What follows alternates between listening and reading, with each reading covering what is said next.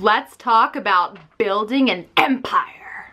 If you have a drive to own multiple businesses and grow an empire, then you're not alone. And the wonderful thing is that you can do it. You just have to take certain steps to get there. But everybody starts somewhere. Every empire starts at the very bottom. And not everybody starts with hundreds of thousands of dollars inherited to start it. So I know that I've mentioned in the past when I very first started selling on eBay, how I took the last $20 that I had to my name and I bought 2 big bags of clothing to resell on eBay. Well, that was over a decade ago. What I want to talk about right now is not using your last little bit of grocery money, but starting with $0. Starting with no money, nothing. Starting your empire with zip, zilch, nothing, not a penny. Because you can do it. You can. You simply just need to start with a venture that costs no money to get going. No money out of pocket.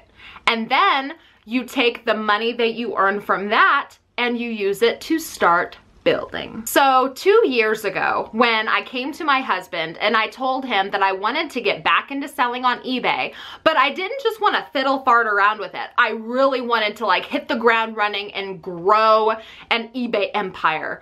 And he kind of looked at me like I was just a little bit crazy. And one of the first things that he said was, "How much money you want?" And when I told him that I wanted $500 out of our account to start it up, he laughed at me. You see, to understand that kind of reaction, you kind of have to know how my husband thinks. My husband's mindset is that he's only ever had a job where you punch in, punch out, you work for somebody else.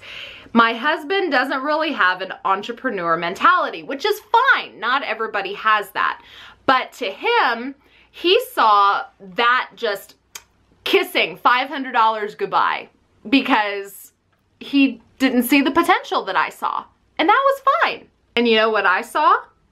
I saw an opportunity to prove him wrong. I was determined to prove to him that you could make money from home. And not only could you make money from home, but you could make money from home to start a business. Boom! So I discovered Amazon Mechanical Turk. And if you're curious or you have no idea what that is, there is a video to come of it. So I'll go into that kind of a thing more in depth. But basically the overview of Amazon Mechanical Turk is it's an Amazon forum where people can hire online contract labor to complete tasks. And they're usually really short tasks. So you don't make a lot of money doing it unless you do a lot of tasks. So what I did is I signed up for an Amazon Mechanical Turk account. I was approved and I started working. I started doing things like audio transcription. I started typing copies of old note cards. I started getting paid a little bit here and there. And once I racked up a couple $100s and I showed my husband that yes, I could in fact make money from home, where there's a will, there's a way. And we talked and he was convinced. So I used the money that I made from doing online contract labor to start buying merchandise to resell on eBay. And that is how my empire started. Now, don't think that that's the only way that you could get started making money from home. There are other ways. You know, you could do things like online surveys. You could get into merch, doing Amazon merch t-shirt designs.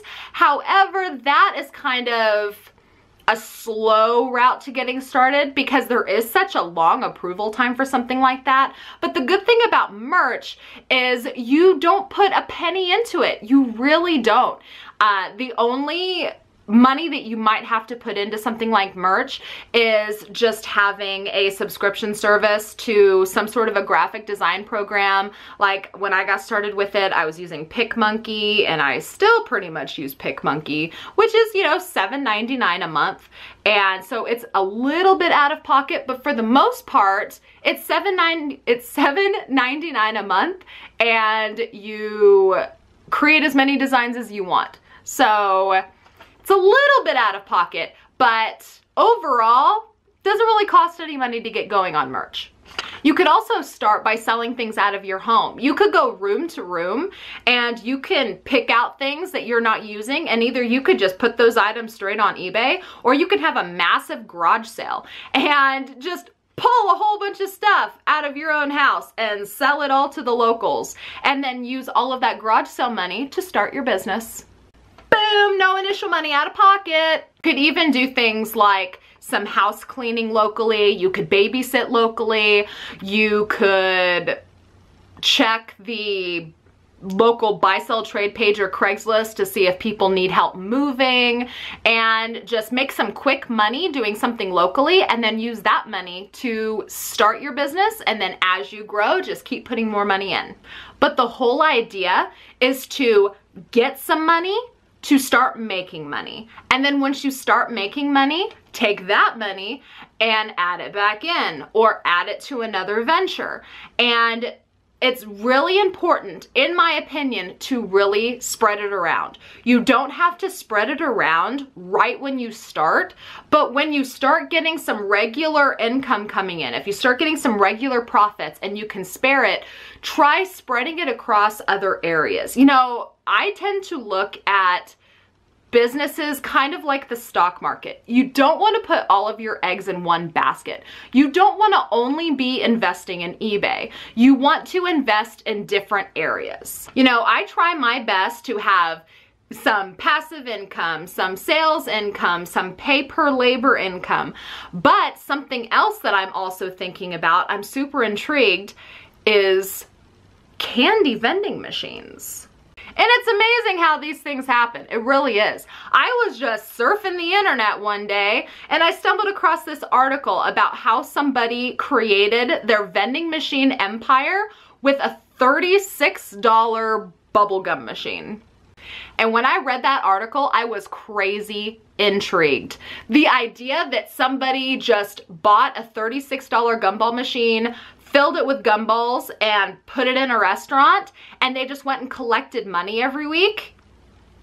I love that. Like, love it. Love it, love it, love it. Love it so much, that might be my next venture. But am I gonna run out and do it right now? Am I going to take all of my money and go spend $1,000 on vending machines? No, that would be silly. I'm going to, if I decide to do it, I'm going to build it up like I've built up everything else. You always have to start somewhere. And I personally prefer to start slow, because newsflash, not all ventures work out. You see, I'm a realist, and I know that not everything I'm going to do is going to be successful. That's why I would never go sink thousands of dollars into a venture unless it was a sure thing. So if I do decide that I want to get into the candy vending machine business, I'm probably going to start with one and see how that does. And then maybe I'll add 2. And then maybe I'll go 3. And then maybe I'll go 5 and build it up from there. But I'm not going to sink a whole bunch of money into it if I don't have to. Which is the beauty of picking ventures, that you can start as small as you want and build your way up. And it's going to take time. Nothing happens overnight. You have to start somewhere. And if you don't have thousands of dollars to invest, then you really are starting at the bottom. But you know what? Once you build it up to where you want it to be, you're going to feel so much more successful, because you will know that you started with nothing. And the true beauty of being an entrepreneur is knowing that everything is up to you. It's what you decide. You can focus your empire on areas that interest you. You can make those decisions, you can take those risks, and you get all of the rewards, just you. I know that we hear the word empire and we think that it's this huge monumental thing. It's a multi-million-dollar business. It doesn't have to be. Your empire is whatever you want it to be. So go out there and make your empire. Thank you guys so much for watching. If you like this video, give me a thumbs up and let me know.